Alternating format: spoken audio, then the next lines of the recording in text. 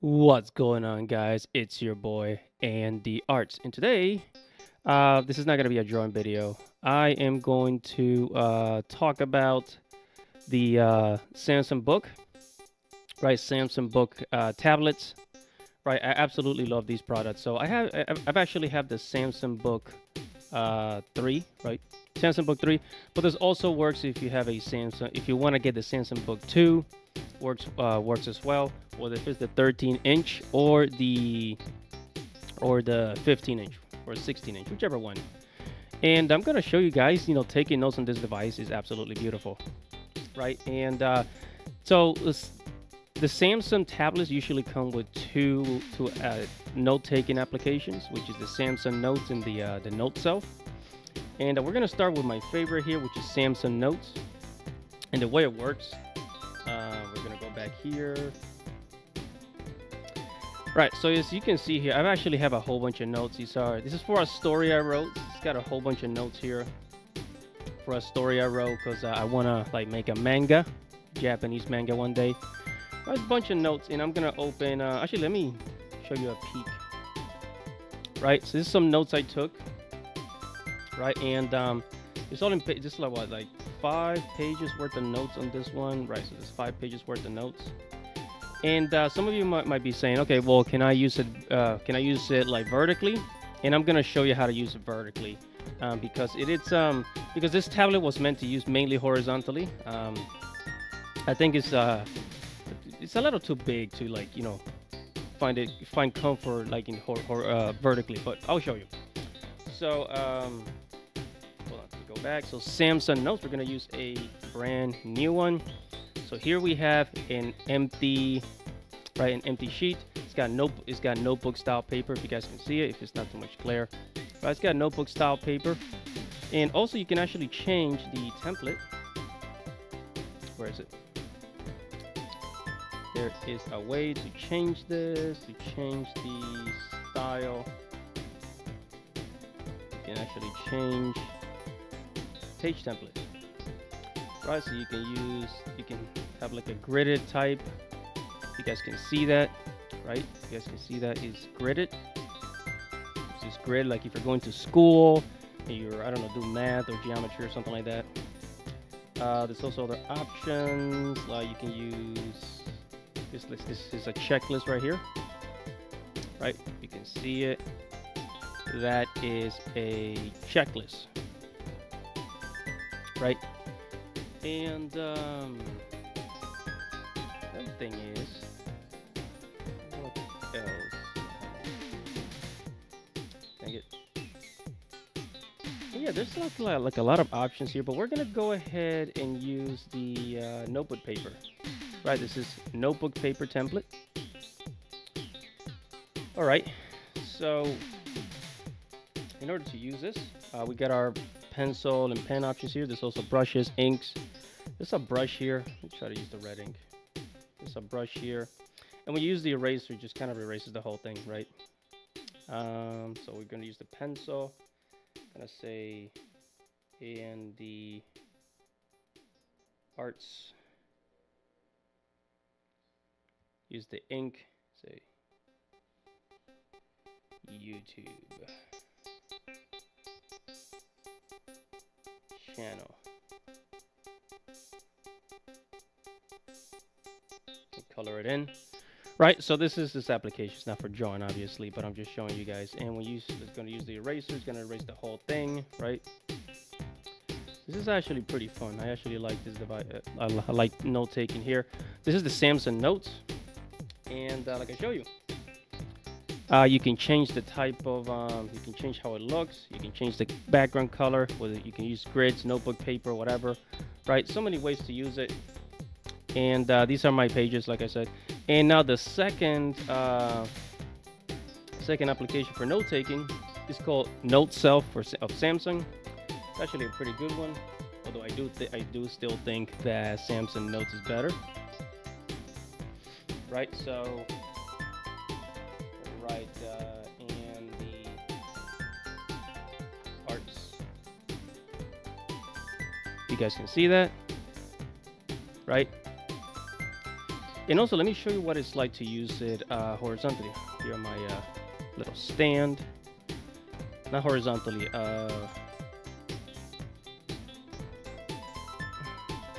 Vertically. Because this is a 15-inch tablet, right? It's a 15-inch tablet. Takes up a lot of space. You can see. Right, Andy Arts.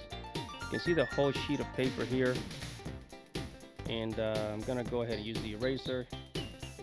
Eraser.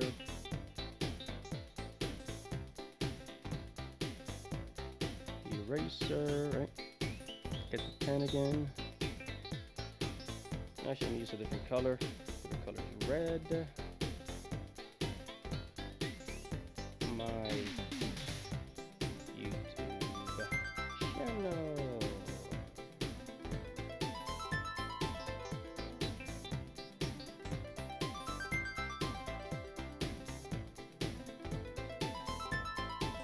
Right, YouTube. Or you could take, let's say, math 2 plus 2 equals 4. I don't know, biology. It's great for note taking. Again, like I said, this has a lot of. This also has some templates. Paper template. I think it's got a little more options than. Oh, it's got a to-do list here. Yeah, so let me erase this. It's got a to-do list. Look at that. Task, appointments, right? Page. It's got a grid. If you're like studying to be an engineer or something, right? What else does it have? It's got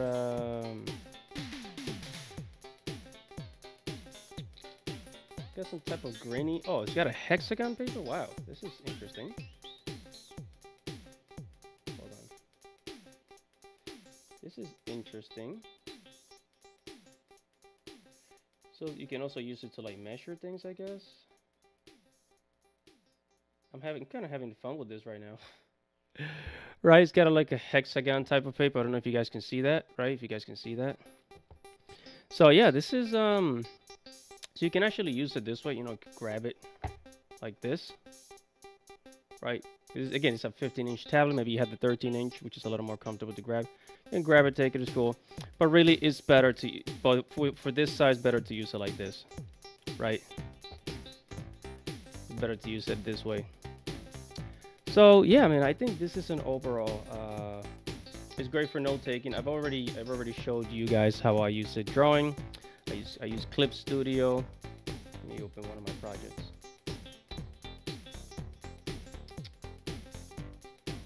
Yeah, I use Clip Studio on the Samsung Galaxy Book, right? This is Clip Studio, and why is this so bright? I'm sorry about the lighting, guys. This has it's like really bright. I don't know why it shows it this way. But let me see if I can lower the brightness a little bit.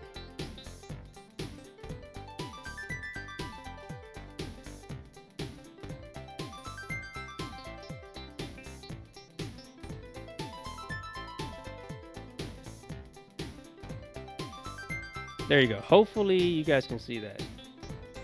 Yeah, so it was like really bright. But anyways, this is writing and note taking with the Samsung Galaxy Book 360, right? Again, this is a 360 device because you can, you know, it's got the keyboard is actually on the back, right? So the keyboard is on the back, right? You can fold it and bring it back to normal. All right, so I hope you guys actually enjoy this. Maybe if you're thinking about buying this device, this was like a helpful, you know, buying guide for that. Hopefully I'll help you make a buying decision. And if you're an artist like myself, you can use it for drawing, painting your, you know, your characters, landscapes, whatever. This is also very professional device because you can take it on the go. Let's say if you travel a lot, this is great for traveling. You can take it wherever you go. And, you know, It actually charges up pretty fast. Now, I would not use this for video editing. I will use this for drawing, watching videos, doing homework, writing tasks, you know, business stuff. I would not use it for video editing. I will use a computer that's a little more powerful, designed for editing videos. But aside from that, for drawing and other stuff, this is absolutely great. As far as gaming, I don't know if you can game on this. Maybe I wouldn't play like God of War, right? I would not play God of War on this laptop.